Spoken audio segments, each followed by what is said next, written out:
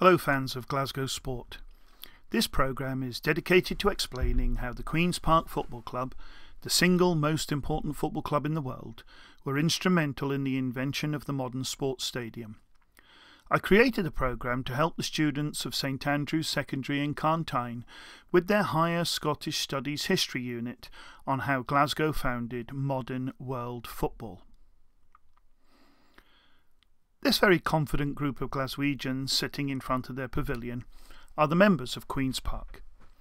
This programme looks at one of the many reasons why they stand above all other clubs, in this particular case their creation of the world's first dedicated international football ground.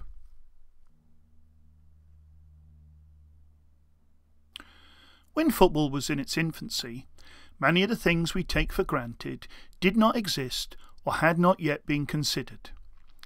However, the world's first football international in 1872 had galvanised the Scots and Queen's Park in particular.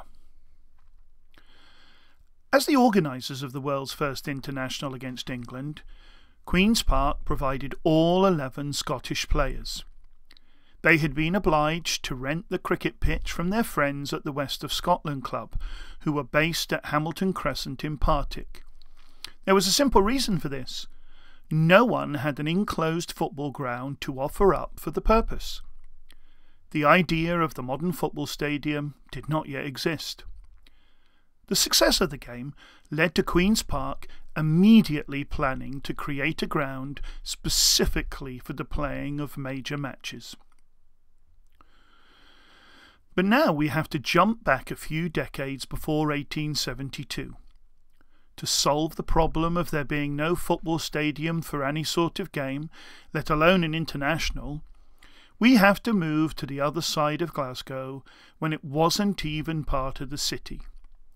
The south side in the 1850s was mostly farmland.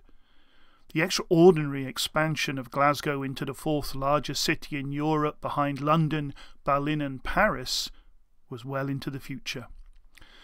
Dotted around the fields were the houses and mansions of the well-to-do. The old toll road to Kilmarnock and Stranraer ran through Cross Hill and Mount Florida on its way to Cathcart. You can see Pathhead Farm, later swallowed by the Queen's Park, on the left-hand side. The rising industrial strength of Scotland is represented by Govan Colliery in the top right-hand corner. Now, Queen's Park had been playing in this area for many years, as the eastern half of the park had opened in 1862. It was one of the few areas of flat, open ground where you could play games. It was used by many teams, mostly lost to history, and was very crowded. You can see the second Hampden from 1884 on the right. This will be the subject of another programme, after we have looked at that interesting blank patch on the map on the western side of the railway line. In the middle of this picture is the lodge of the Deaf and Dumb Institution. Built in 1869, Queen's Park paid the gatekeeper of the institution to look after their equipment. This was not satisfactory. Football needed a home of its own. Here's what the area looks like today. The gatehouse was a listed building, but it was knocked down decades ago. It was behind the new Victoria Infirmary, which was built on a chunk of the recreation ground where Queen's Park once played. Remember that 1850s map? Here it is again, but with the addition of the site of Hampden. Thanks to Graham Brown of the Hampden Bowling Club, we now have a clear understanding of the site of the ground. One of the critical things to know is that the coming of the railway changed the line of the old toll road. It was cut off at the recreation ground when the new Cathcart Road was built. Graham found the only drawing of the first Hampden on the plans in the 1879 application by the Cathcart Railway to build a Cathcart Circle railway line. Note too the site of the toll house, because it has a cameo role in the history of world football. The land for the first Hampden was rented from Glasgow City Council.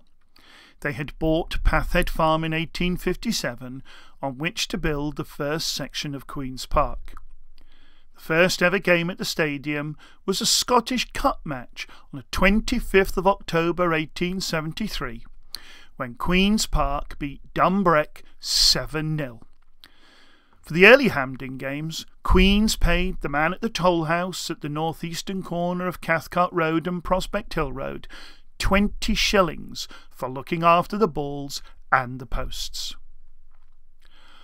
On that opening day, on Saturday 25th of October 1873, Queen's Park had finally created a home for football. The North British Daily Mail commented that Hampden Park is a capital place for football on the turf.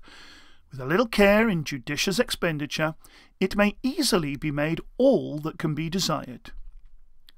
Another first that day was Queen's Park's appearance in their new strip of black and white hoops, whence came their nickname of the Spiders.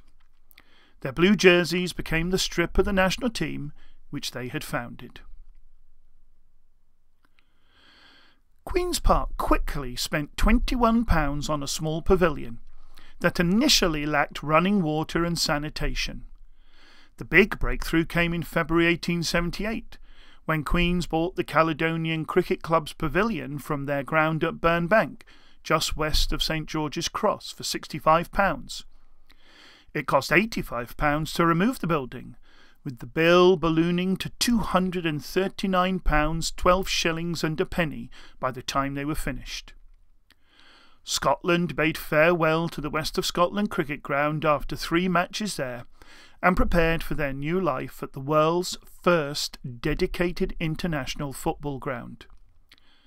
The first England game was played at Hampden on the 2nd of March 1878, and resulted in an unsurprising win for the Scotch professors by 7-2 in front of a crowd estimated at 10,000. John McDougall of the Vale of Leven became the first man to score a hat-trick in a Scotland international. On the same ground, on the 23rd of March, Scotland squeezed past Wales by the impressive score of 9-0. Just in case you're wondering if Queen's Park really did need to move, then here is your answer. The 1318 to Glasgow Central pulling into Cross Hill Station, just out of shot on the left. And this picture is where things really get interesting. On the right is the pavilion of the Hampden Bowling Club. This institution was founded in 1905 by members of the Polmadie Club, who had been thrown out of their ground a 10-minute walk away on Hamilton Street. Beyond the trees was the second Hampden, where Queen's Park had taken up residence in 1884. However, they moved out to the third Hampden in 1903. They left almost nothing behind for the new tenants, the Third Lanark Athletic Club. Let's look at where Hampden would have been. In this modern photograph, we are looking north towards Cross Hill Railway Station, along the line of the old Cathcart Toll Road. Up to 1884, this would have been a T-junction. The toll road would have continued south through what is now the recreation ground and curved back to rejoin the current line of the road at the Prospect Hill Road junction with Cathcart Road.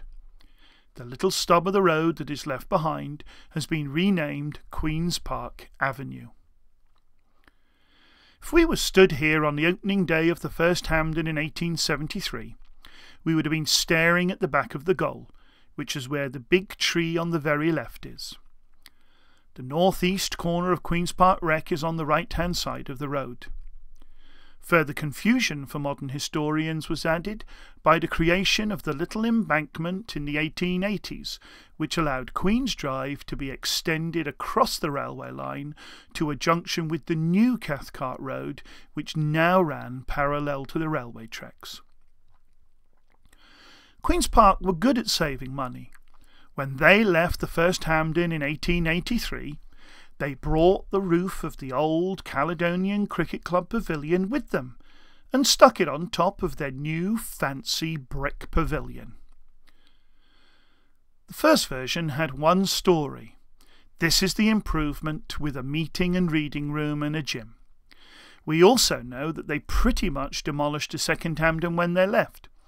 They could not agree a price for the pavilion and stands with the new tenants, the Third Lanark. But let us not forget the site of the First Hampden, which had lain idle for almost a decade. At the same time as Thirds and Queens were having their discussions, the Polmadie Bowling Club were considering their move from Polmadie to the site of the First Hampden. Hampden Bowling Club was created from the membership of Polmadie. It is extremely likely that they knew of and were friends with both the Third Lanark Rifle Volunteers and the Queen's Park Football Club. It is quite possible that, knowing the pavilion at the Second Hampden was going to be knocked down, they nipped in and made a bid for enough materials to build their wee pavilion. Its roof bears a strong likeness to the Caledonian Cricket Club pavilion. The roof had already been moved 5 times before 1903. Maybe it made one more journey back across the road to its spiritual home. All Hampden bowlers have been brought up with the legend that the roof of their pavilion is the roof of the First Hampden. For a quarter of a century I viewed this story with amused scepticism. I'm not laughing now. I look forward with great anticipation to Archaeology Scotland carrying out an analysis of that wood above the bowlers' heads. Half of the pitch is under the new chunk of Queen's Drive, the new railway line and the new Cathcart Road, but plenty remains. The bowling club and the small Kingsley Gardens constitute about 1/3 of the playing surface of the world's first purpose-built international ground. If you get off at Crosshill Station, it is a walk of a few hundred metres until you get to Kingsley Gardens and the Greens. As you come to the corner of Queen's Park Avenue and Kingsley Avenue, try and see in your mind's eye the back of that humble wooden pavilion standing amongst the flower beds. Once upon a time, a group of men turned this small stadium in Glasgow into the place where modern world football was founded.